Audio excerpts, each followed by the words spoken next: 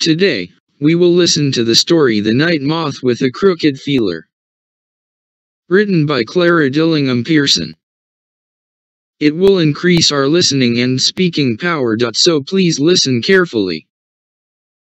The beautiful, brilliant butterflies of the meadow had many cousins living in the forest, most of whom were night moths. They also were very beautiful creatures, but they dressed in duller colors and did not have slender waists. Some of the butterflies, wear whole gowns of black and yellow, others have stripes of black and white, while some have clear yellow with only a bit of black trimming the edges of the wings. The moths usually wear brown and have it brightened with touches of buff or dull blue. If they do wear bright colors, it is only on the back pair of wings, and when the moth alights, he slides his front pair of wings over these and covers all the brightness. They do not rest with their wings folded over their heads like the butterflies, but leave them flat. All the day long, when the sun is shining, the moths have to rest on trees and dead leaves. If they were dressed in yellow or red, any passing bird would see them, and there is no telling what might happen. As it is, their brown wings are so nearly the color of dead leaves or bark that you might often look right at them without seeing them. Yet even among moths there are some more brightly colored than others, and when you find part of the family quietly dressed you can know it is because they have to lay the eggs. Moths are safer in dull colors, and the egg layers should always be the safest of all.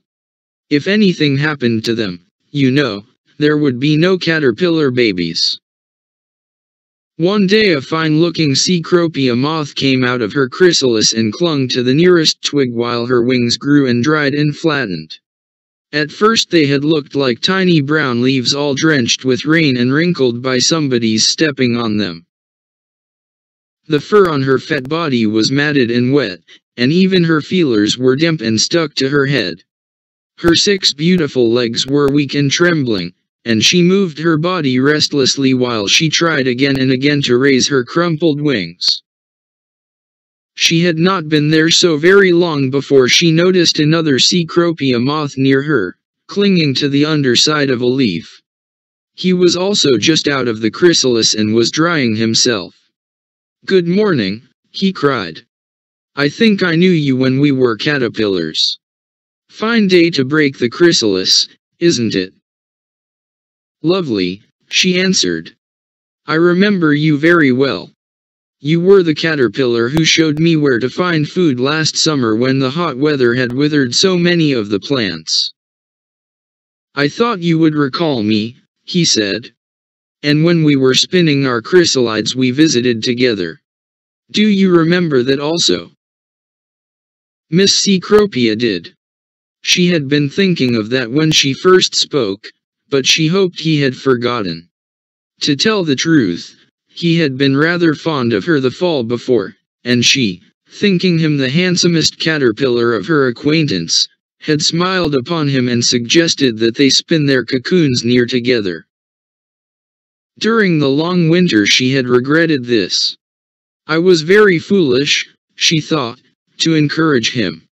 "When I get my wings I may meet people who are better off than he. Now I shall have to be polite to him for the sake of old friendship. I only hope that he will make other acquaintances and leave me free. I must get into the best society." All this time her neighbor was thinking, "I am so glad to see her again, so glad, so glad. When my wings are dry I will fly over to her and we will go through the forest together." He was a kind, warm-hearted fellow, who cared more for friendship than for beauty or family. Meanwhile their wings were growing fast, and drying, and flattening, so that by noon they could begin to raise them above their heads. They were very large moths and their wings were of a soft dust color with little clear, transparent places in them and touches of the most beautiful blue, quite the shade worn by the peacock, who lived on the farm. There was a brown and white border to their wings, and on their bodies and legs the fur was white and dark orange. When the Cecropias rest, they spread their wings out flat, and do not slide the front pair over the others as their cousins, the sphinxes, do. The most wonderful of all, though, are their feelers. The butterflies have stiff feelers on their heads with little knobs on the ends, or sometimes with part of them thick like tiny clubs. The night moths have many kinds of feelers, most of them being curved, and those of the Cecropias look like reddish-brown feathers pointed at the end. Miss Cecropia's feelers were perfect, and she waved them happily to and fro. Those of her friend, she was troubled to see, were not what they should have been. One of them was all right, the other was small and crooked. "Oh dear," she said to herself, "how that does look. I hope he will not try to be attentive to me." He did not mind it much. He thought about other things than looks. As night came, a Polyphemus moth fluttered past. "Good evening," cried he. "Are you just out? There are a lot of Cecropias coming out today." Miss Cecropia felt quite agitated when she heard this, and wondered if she looked all right. Her friend flew over to her just as she raised her wings for flight. "Let me go with you," he said. While she was wondering how she could answer him, several other Cecropias came along. They were all more brightly colored than she. "Hello," cried one of them, as he alighted beside her. "First-rate night, isn't it?"